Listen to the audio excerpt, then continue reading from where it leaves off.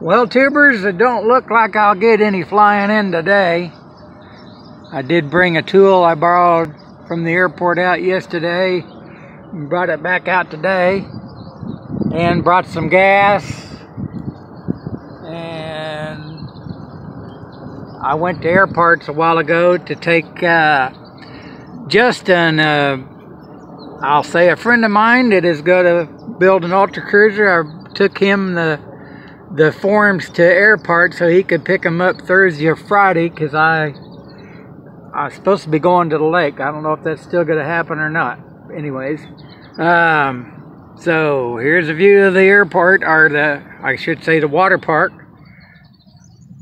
Of course, it's not really on the runway, but there is water getting to the runway. So anyways, that's going to take a while to dry out.